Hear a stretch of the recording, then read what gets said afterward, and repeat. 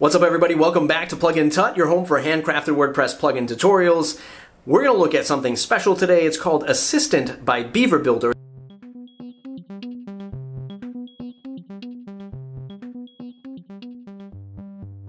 It's a surprise plugin, a surprise product by the team over there at Beaver Builder, and it's in its infancy, so version 0.10 came out yesterday as of this recording, and we're going to take a look at how to use that today. It's like this overlay, this dashboard for the front end of your WordPress website that gets you access to things like pages, posts, modifying comments, replying to comments, modifying users, and it's got a few other cool things in there like uploading media. So it's really left a lot of people saying like, why this product, why this plugin? And I think Beaver Builder team has been pretty good at just saying, hey look, we worked on this at the beginning of the year, we just want to get this out there, we're going to develop on it as we go, but maybe, just maybe, we're not going to throw everything in the kitchen sink at it yet.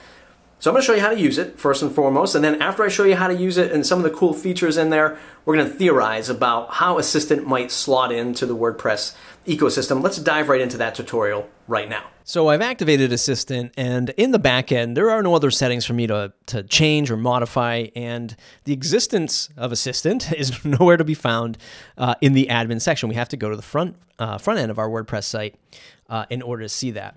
And once we go to the front end, we have our little panel on the right-hand side, and the UI and the interface and the look and feel is very akin to Beaver Builder, Page Builder, and how it all works. And on this first app, as Beaver Builder refers to it as, this first app is just like a recently edited, recent comment, sort of like this overview, if you will, of the different content changes happening throughout your site.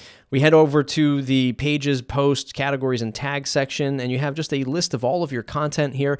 And by clicking on the arrow, it's actually going to bring you to that particular page on the front end of your site. And if you click the title, it pulls up a quick edit window for you to, do those quick edit changes that you might do in the admin dashboard of WordPress, but you're here visibly in the front. You can click on edit, and that will bring you to the actual page to edit in the back end. And you can't get back to Assistant directly from here. You have to go back to visit the site, and then it'll bring you back to pulling up this panel. You can access your images here. You can access your users and modify users here, that kind of thing. Pretty interesting as it stands right now. It's a version 0.1. There's going to be a lot more developments to this. The only few settings you have here is reduce motion, which I believe is like that snapping, bouncing kind of thing that it does. And then the panel position, so either right or left if you want to change this around as you use it. Notification gives you all these notifications of comments and updates and things like that. So this is really interesting. I really like the user interface of this so far. Again, not much to see in terms of setup and configuration, and it's giving you this broad brushstroke of accessing different areas of your site, all on the front end of WordPress, but detached from the core WordPress experience. Let's get back into the video. All right, now that we saw Assistant by Beaver Builder in action, you saw that it's pretty lightweight, it's pretty straight to the point, not much going on. But it's giving you this nice dashboard, this nice overlay to manage your WordPress website, and I think it's kind of cool. I like the UI. In fact, I like the UI of Beaver Builder and how far it's come. But let's just theorize about why this app, why this plugin, why this concept of Assistant and installable apps in a sort of a Docker situation. If you take a look at Gutenberg and you take a look at blocks, blocks are going to replace plugins, or the concept of plugins, I think. From the real end user, the person who's not technically savvy or really interested in building WordPress websites for money, there will be a world where you're not searching for plugins, you're searching for blocks. And to add a block becomes super easy. But the big question right now is, who controls that? Where does that come from? There's a lot of debate around these centralized block repositories. Ain't no different than plugin repository, except it's such an archaic word. It's something that a lot of technical people or non-technical people can get sort of afraid to dive into. And when you think about it, when WordPress was developed and the concept of plugins were developed, there were no app stores. iTunes didn't exist, Google Play didn't exist, the concept of installing an app on a phone to get a piece of software didn't exist. I think Assistant by Beaver Builder is trying to introduce this layer for the future of WordPress and how people are going to install this stuff. And if Beaver Builder can get a step ahead of that, well, maybe they can introduce a centralized way to install blocks or plugins or apps, as they call them. Maybe a catapult or a framework for other people to introduce a app-like marketplace or sign up for the Assistant Marketplace to get apps in to WordPress.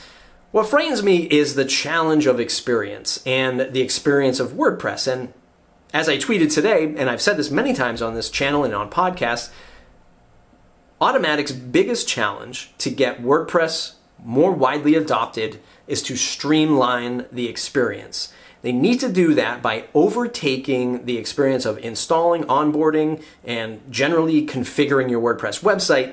We've seen this now with Gutenberg, and in fact today I noticed that the tagline for Jetpack is the most ideal way to experience WordPress. That is just one word away from saying the best way to experience WordPress is Jetpack. And that's the challenge that we all are faced with when we're onboarding WordPress to customers who are not technically savvy. It's the challenge of using WordPress, and it's the experience from plugin authors to competing theme authors to competing plugins and things not working well together. People just want a nice seamless experience.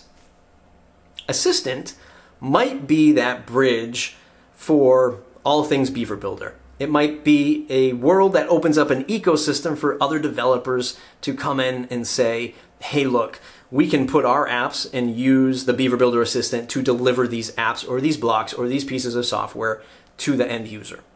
That's one idea that I have for Assistant.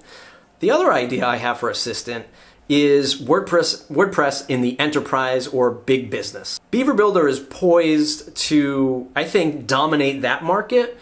For the simple fact is they don't iterate as fast as like an Elementor or maybe even a Gutenberg, and I think that's a good thing, because in bigger business and corporations or people who are just sort of, look, I don't need bleeding edge stuff, I don't need all the fancy features, I just need to be able to build a great reliable website, I think Beaver Builder is poised to win in that market, and that's what I'm really interested in seeing in the future.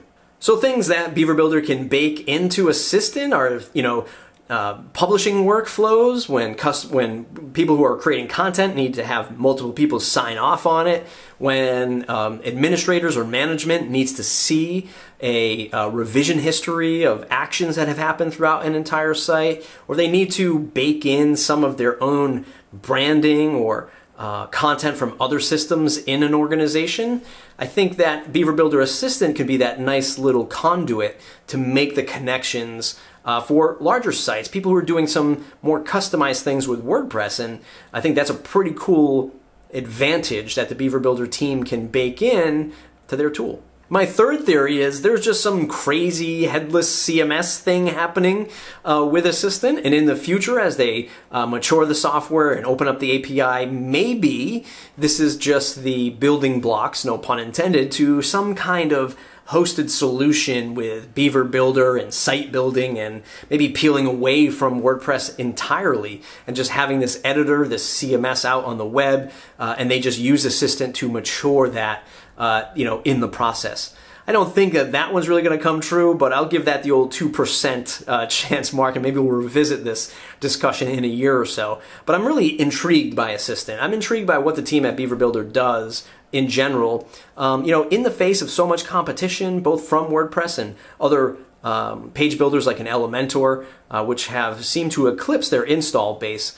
So this is an interesting move by my friends over at Beaver Builder. I hope you give it a shot, see what it's like. Let me know what you think in the comments below. Are you going to try Assistant out? Are you going to use it on client sites? Are you going to be interested in developing apps for it? Let me know in the comments below. It's plugintut.com, plugintut.com/subscribe to join the mailing list. If you like videos like this, thumbs up, subscribe to the channel. We'll see you in the next video.